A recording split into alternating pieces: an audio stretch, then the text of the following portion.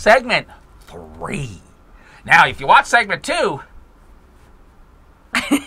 are you a little bit are you wiping down? Confused? No, you Frustrated? might be confused. Yeah, you're frustrated. Angry? You're confused. You're angry. You're mad. Think we're idiots? I don't know. I don't know. Anyway, like I always say, the only reason why it's cheating is because someone's excluded. If everybody's included, it ain't cheating. That's what they say. I wouldn't know. Because like I say, there's no such thing as a good, perfect situation. Believe me. Okay, let's get into segment 3. Now, we kind of get a little bit into some hot topics. And today, it's all lately on the news about the Russians there, Dean Rose. Those damn Russians have, hacked in, and what we're seeing now on the political sides, and everything has to be sides, right? And believe me, if the rules were reversed, it'd be the exact same thing. Of course. Okay, so basically, let's go back in time. If you remember correctly, we'll go back in time, is we had heard all through the summer that in October, all these emails were going to be coming out from WikiLeaks. Okay, we heard it all summer long. And sure enough, in October, which was the exact same time as the Trump tape hit. Isn't that funny? Yeah. Which they were holding forever, waiting for October, because they knew on October we had all these emails coming out that WikiLeaks had gotten their hands on from somebody. Somebody, yes. Which, throughout the campaign, it was the Russians, and we don't even know if these are true or not, because the Russians are the ones that are hacking into these entities and giving these emails to WikiLeaks, which is putting them out. Now, I will admit, and all my Hillary friends, you're going to love me, because I've been kind of beating her over the head for a year.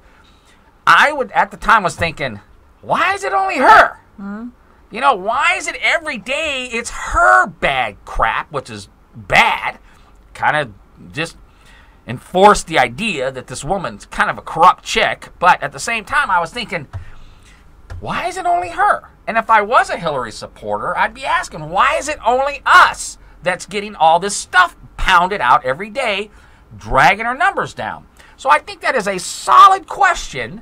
If I were a Democrat or a Hillary Clinton supporter, I would be asking, why is it only us? Well, now, fast forward after the election, Hillary Clinton, of course, is our president, right? Wrong. Everybody thought that. And then, I don't know where you were on election night, but I was literally, my jaw was on the floor, quite honestly. And now we're kind of coming out with, well, now we have to do an investigation because we feel, kind of like we did before, but we thought Hillary's going to win, so we don't care. But now that she lost, we care. That the Russians influence the election. Now, here's what I think. I would not be surprised at all if the Russians had hacked these entities and gave these emails to WikiLeaks. I would not be surprised at all. However, I will say, I don't really think it really mattered that much. I think it was kind of baked into everybody's psyche that these emails were coming from somewhere, but I think it was more, but they're true. It isn't like we made these emails up. Right. It isn't like we know there's not trust issues here. Her trust issues have always been bad. Always, from day one. But the question to me would be, if I was a Hillary Clinton supporter, were these emails being out every day? I'm all about marketing. I'm all about campaigns. I'm all about, persuading people to either hire Dean Rose, buy this product. That's what I do for a living. So the question is, this continuous pounding every day, did it change enough minds in certain states where maybe Trump won, which we're all shocked that he won, Wisconsin, Michigan, Pennsylvania. Did it flip a state? Yeah, I think a lot of people voted just against her because of all this. I mean, again, I've always said we live in a sheep society. Everybody kind of follows and listens instead of really researching and understanding the facts for yourself. That's right. That is a truism. That's $1 million point of the day. Absolutely. Right there. With everything that they pounded against her at the very end, how could it not change minds? I mean, and now, we've got December 18th as the electoral vote, and president-elect may not be, and now the Russians, just CNN today was talking about, Putin and what he's doing and how scandalous it is. I mean, the emails are there, they're fact. Plain and simple. Why did they come out when they did? Did the Russians have something to do with it? Until you can prove Prove it. Give me facts. Don't assume. Don't say we think is not fact. I assume is not fact. Well, it's interesting because I don't think it, like I said, they did not go in and switch votes in a voting machine. Right. They just were basically a campaign agent. But let's be honest. Now, I'm an independent.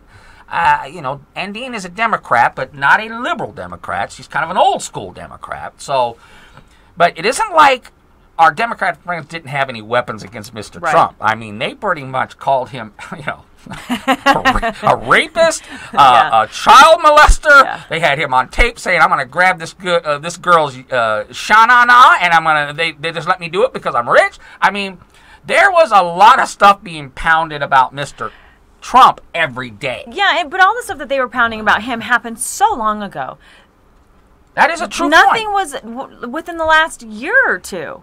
Correct me if I'm wrong, but none of the garbage that they had on him happened within the last 2 years. No, it was, very long time ago, and he's an ass grabber. I think he is an ass grabber. He is. I mean, come on, let's go back to the days where, women laid on the couches to get roles for everything, to get a job. You did what you did to get your job. Right. It doesn't make it right, and I'm not a Trump supporter. No.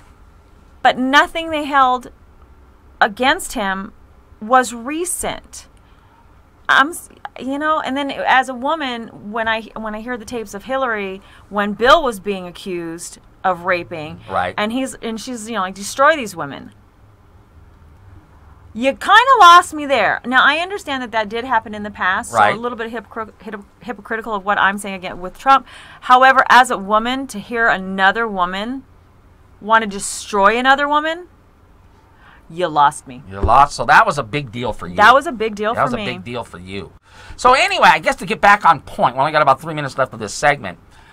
I will tell you, Danny Vegas, an independent voter. I do tend to lean a little right because I just came out of the Reagan Revolution and when I was a young man, so that's where I came from. But the deal is, I do believe some high-powered entity got into these emails and funneled them to WikiLeaks. I don't think it was like some dude that couldn't get laid in the morgue in his house, sitting there like, I got nothing better to do, so I'm going to do it. I don't think that happened, okay? But the question is, did it change the results? I don't think so. I think it just drove down a negative on her that was already there. Already there. That's why with Trump, everybody knew Trump was an ass grabber. We knew Trump was kind of a loose cannon. We knew that. Yeah. So I think it was all kind of baked in. We all knew about the Russians during the campaign. So I have my Hillary Clinton supporters, and I love you. You know what? I think you just better concentrate on let's just beat this guy in 4 years. That's what you got to do. You just got to beat this guy in 4 years if you can do it. If everything works out the way he wants to, he's going to be hard to beat, just like most incumbents are, but it can't be done. He is going to be like 74 years old and it's time for a re-election. That's what you can concentrate on. Kind of get out of this total far-left mentality and worrying about 3 bathrooms at a school. And start worrying about these hard-working people out there that basically voted for you for decades and gave up on you this time. Yeah. I mean, and whether the Russians had anything to do with the leaks or not, Trump won. Yes, we got the electoral vote coming up on the 18th. Oh, they may or may not, he may or may not be our president, whatever. I think as a society, we really just need to become united.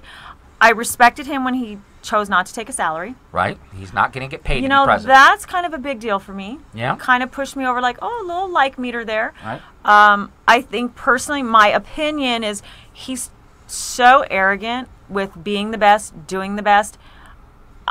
Maybe that's what we need for 4 years. Maybe we kind of need that for 4 years. I believe in the democratic process, and he won. I will support my president. I will stand up and respect my president.